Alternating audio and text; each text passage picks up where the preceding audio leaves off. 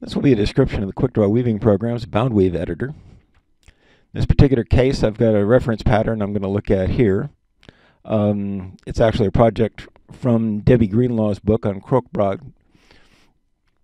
So let me open the editor on that one. So if I look at the editor, that is a version of the pattern that I want to play with. So let me create a new window here and resize that, put it over here so I can see both windows for the moment. Because what I'm going to do is recreate that one real quickly. First thing I notice is it takes 5 shafts. So I go back to the setup screen, add a shaft, delete 2, and then go back into the Boundweave editor view. Okay, so I've now got the shaft structure. I'll fill in the threading in a few minutes. First thing to notice is she has actually reversed the treadles so that the treadling sequence would bring in the 2 threads on the peak here in adjacent, so they line up better, the next 2, so that they line up better. So let me zoom in with the mouse scroll wheel. Just going to drag that over. So I've now reversed the threadings, the tie-up. I go in the treadling sequence. So when I click the first box, it automatically had fixed the next one, so that when I'm done, I actually have a valid Boundweave tie-up. It automatically changes things just to make sure you don't make a mistake, because each thread needs to be in there once. When I'm done with that, okay, now next let me change the threading. Okay, so that's one basic repeat of the pattern. Copy. I ask for the paste tool. Okay, so I've now got 4 repeats of the pattern. Scroll that down a little bit. Okay, I'm ready to start drawing. I'm going to need some more colors. So I go back and let me just add those, and the other thing I'm going to need is a brown. Let me grab a brown from there, add that. So I'm done with the color palette. Now, I've got the palette color here shows current weft color, which is what it will fill with. I give myself a large white block. So I now have a blank drawing screen to play with. First thing I'm going to need is those red spots across the top.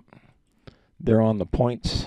They're there. The second spots are on shaft 1, so I've got those guys set in. Now I'm going to need a green block.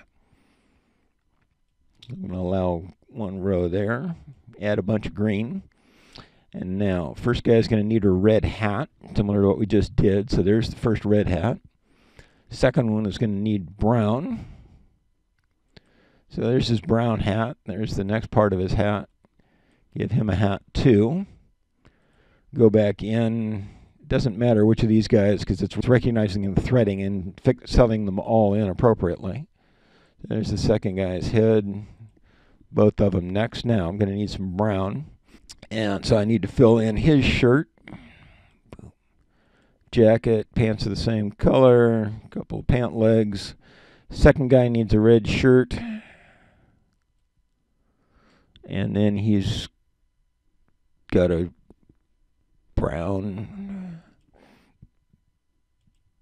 waist and dark brown pants.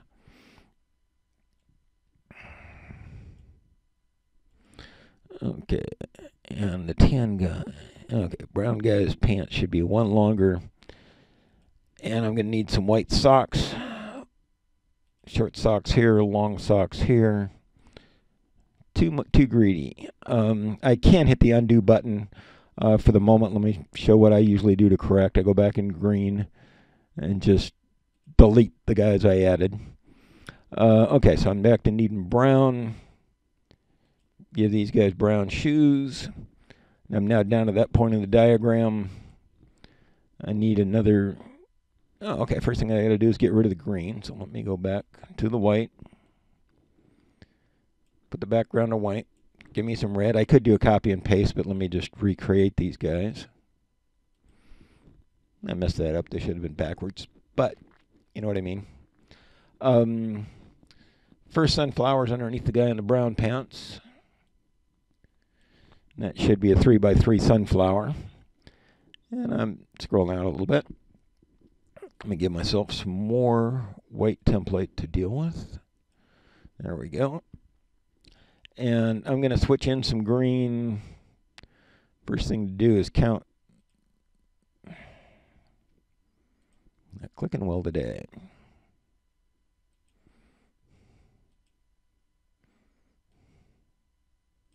Okay, so that's got the first sunflowers basically.